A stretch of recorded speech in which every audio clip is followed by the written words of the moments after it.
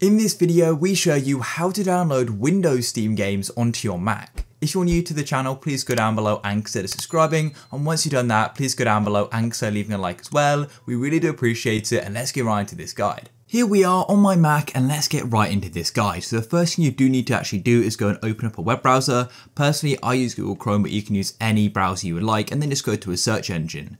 Now what you need to do is actually go and search for something called NVIDIA GeForce Now. Now do keep watching, I'm going to fully explain what NVIDIA GeForce Now is. Now do make sure you go to the official website, which is nvidia.com, but there may be some fake websites out there, so make sure you go to the real one. So what NVIDIA GeForce Now actually is something called cloud gaming. So how this works is that you have the NVIDIA application on your Mac, and with this application, you go and connect to an NVIDIA server where the game is basically ran on a Windows computer. So then all you can do is use your mouse and keyboard as you usually would on your Mac, and then that's going to go and connect to the server and you can play it remotely, and it works really well. So all you want to do is go and tap on join now in the top right, and as you can see there are a few different packages you can go and choose from. There is free, priority, and the RTX 3080 For this guide you can just go and use the free version. It works absolutely fine. You get some free session and gaming time, so you can go and test it out, and maybe if you like it you can go and get a subscription because it's relatively cheap for the benefits you go and get.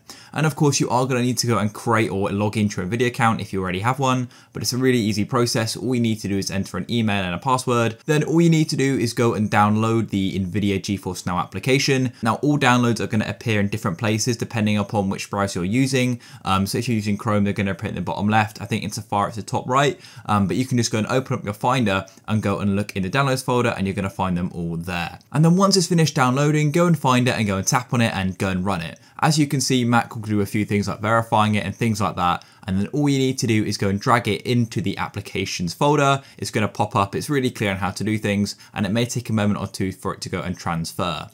Then we can go and close off everything, and what you need to do is go and launch your launchpad, and you can then go and scroll across and find NVIDIA GeForce Now, and it will give you a brief introduction, but you want to go to the top right and go and tap login, and then you can go and connect your account. What's going to happen is the browser will open and you can go and really easily connect your account, and it's going to say you are now logged in. And then once you're logged in, what you want to do is go and tap on the menu button in the top left, and as you can see there's an option for settings, and then in your settings menu there's going to be a section for connections. And then all you want to do is go and connect your Steam account, and it's really easy to go and connect your account. When you go and tap connect, Steam will open and you can go and create a link, and then you can go and view your Steam games in the game section. You can go and search for them and see which ones are available. Not all of them may be available, but a lot of them will be. I think there's over 1,000 games available in GeForce Now, so a lot of them will be, and that's literally it, guys. And then all you need to do is find the game you want to go and join, and GeForce Now is going to go and analyze your network to make sure your connection is good enough. And when GeForce Now is analyzing your network,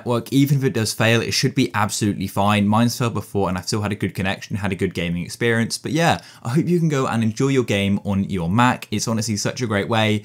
If you found this video useful, please go down below and consider leaving a like. Peace.